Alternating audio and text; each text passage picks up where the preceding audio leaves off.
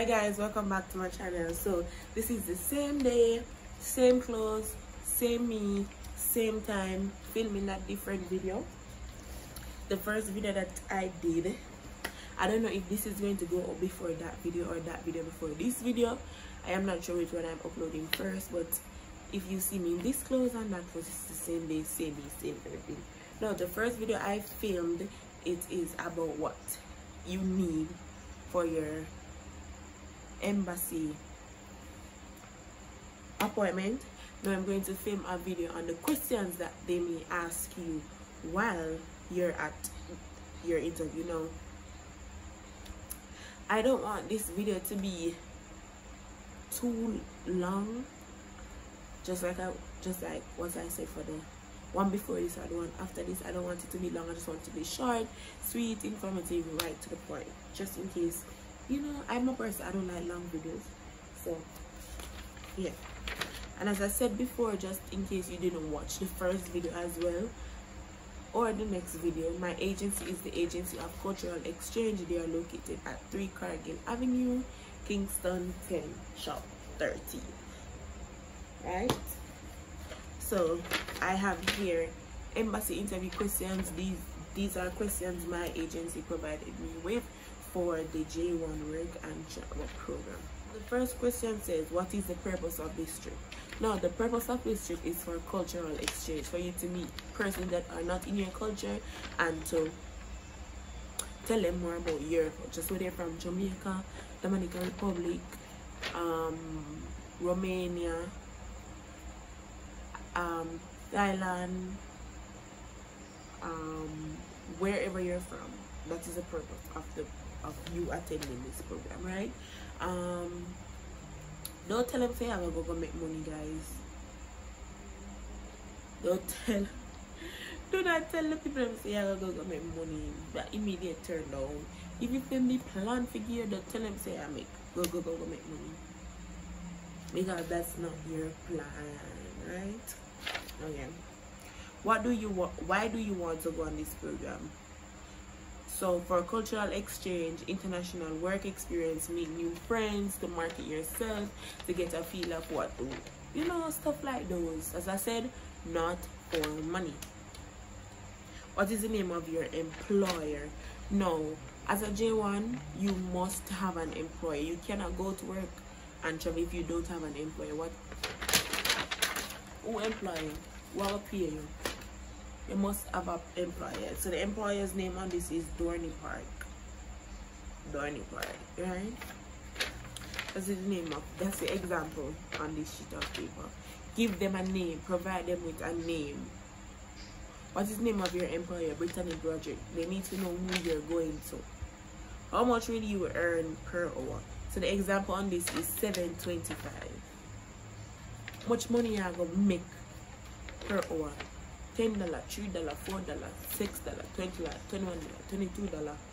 Give them an answer and make sure it's accurate, because guys, the officers at the embassy, they know everything. They have everything in front of you, but they want to know if you know. They want to know if you know.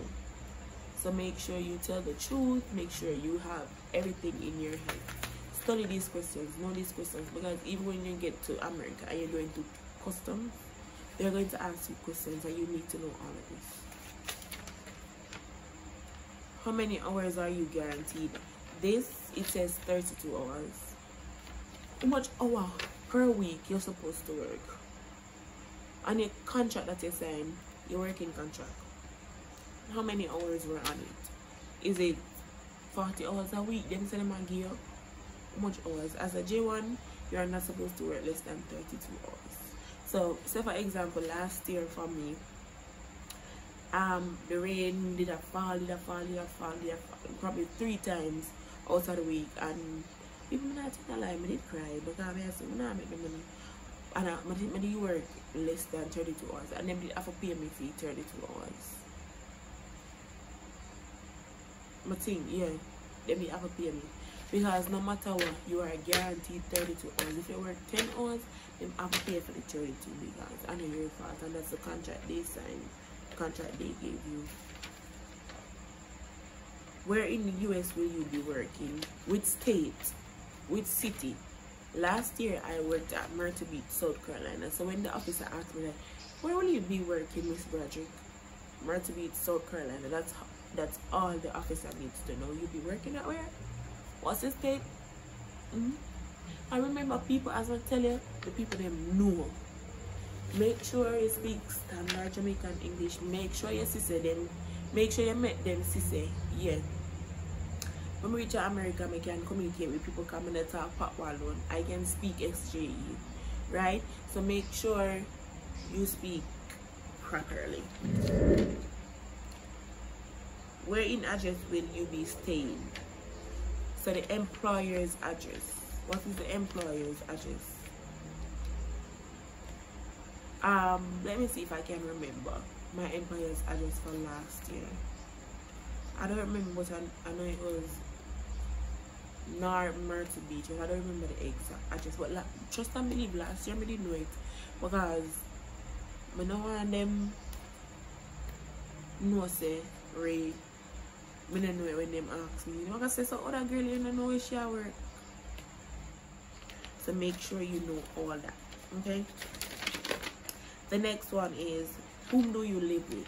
Tell them who you live with. Your parents. Me live with my mother. So I'm going to tell them my mother.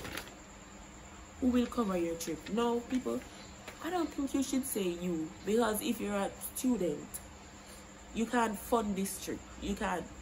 Well, that's what the officers have in their heads. You can't fund this trip. So who is paying for this trip? My aunt, my parents, my mom. If they ask me that, I would say my mom. Because she really and truly fund the trip. Because as I said before, I'm a university student. I have no money. Where am I going to get money from? That the agency I look for in your brain. So where may I get the money from? Right? And the next question is, what's your parents' occupation? Tell them what your parents do, what they work, kind of work they do. What's your GPA?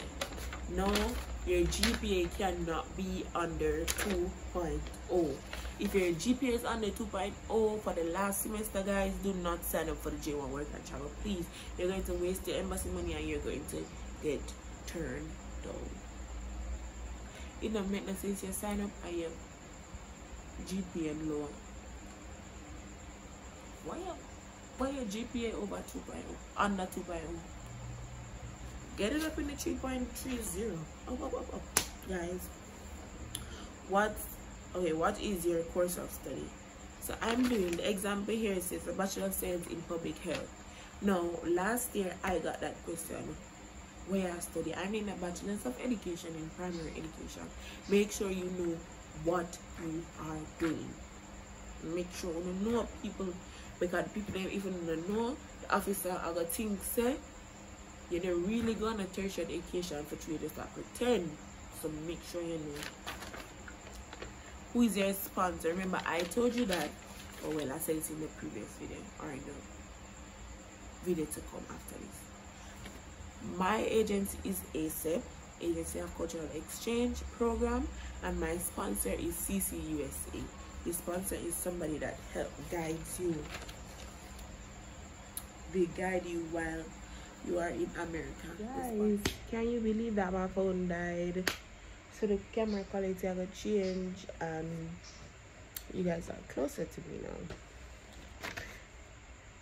But I'm there talk and done the video and everything, you know. I feel like my efforts gone to waste. The next question is, who is your insurance provider? No, my insurance provider is HCC, search HCC Insurance Healthcare Services. Make sure you know your insurance provider, guys, because if someone I'm saying in America, you need to know who are gonna pay your bills. And bills in America, they are very expensive. Hospital bills in America, they are very, very, very, very expensive. I cannot stress this anymore, right? So that's a question they're going to ask you.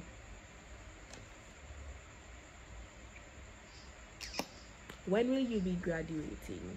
Which year? Is it November of 2019? Is it this month? Is it next week?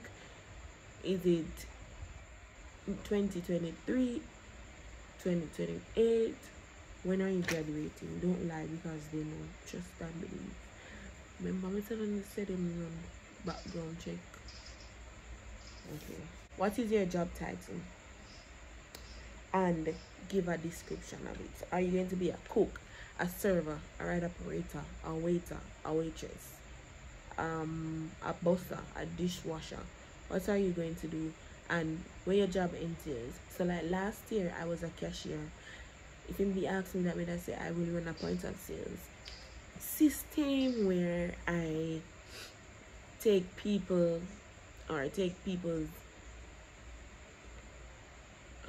no, what did I say to you?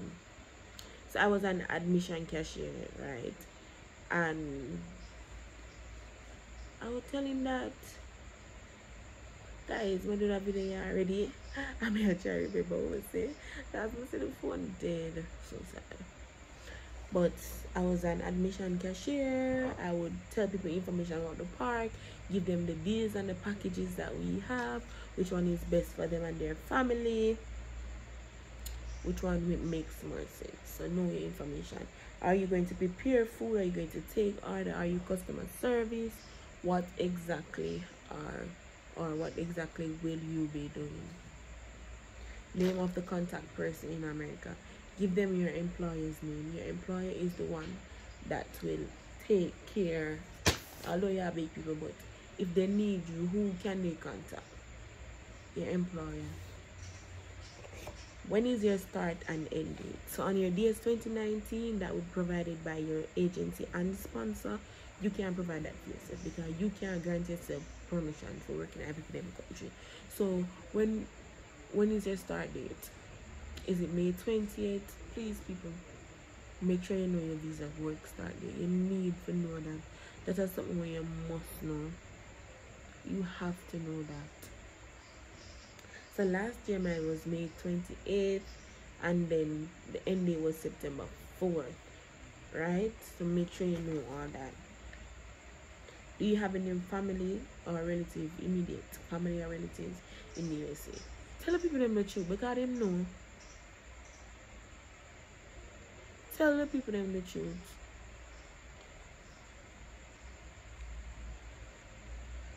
How many credits are you doing in school? Are you doing 19 credits? Are you doing 21 credits? Are you doing 18 credits?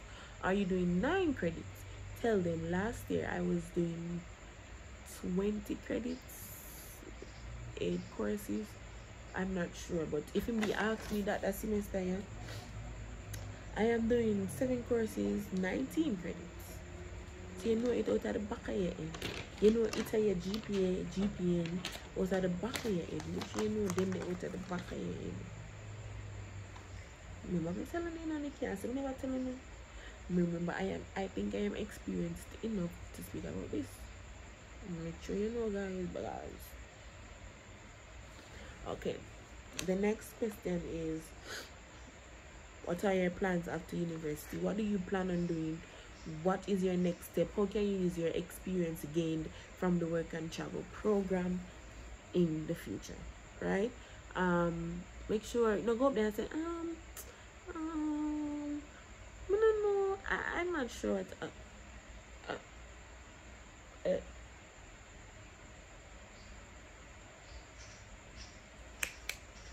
you're supposed to know. All if you don't know, make up something on the spot. You want university student. Enough time you make up things. So make up something on the spot and tell them. Or just have something in your head that you really, really, really wish to gain from this experience. Honestly. So guys, I am not telling you anything bad, anything wrong. I just gave you 23 questions. They're not asking 23 questions, but they're going to ask you questions. Either 3, 4 of them questions, even 2 of these questions, right? Give them the correct answers. Be truthful and just be honest with yourself too. Remember telling them run background check. And yeah, I won't be speaking any longer because I will be making more videos, probably not tonight but soon, because I'm really tired tonight, but soon. So make sure you like, share, comment and subscribe. And if you know of anybody participating in the Dream and Work and Travel or want to participate in it, you can contact me at Brittany_Roderick on Instagram. Be right here, and just hit me up with some other questions in the comment section. I'll definitely help you. So thank you for tuning in, guys, and I'll see you in my next video.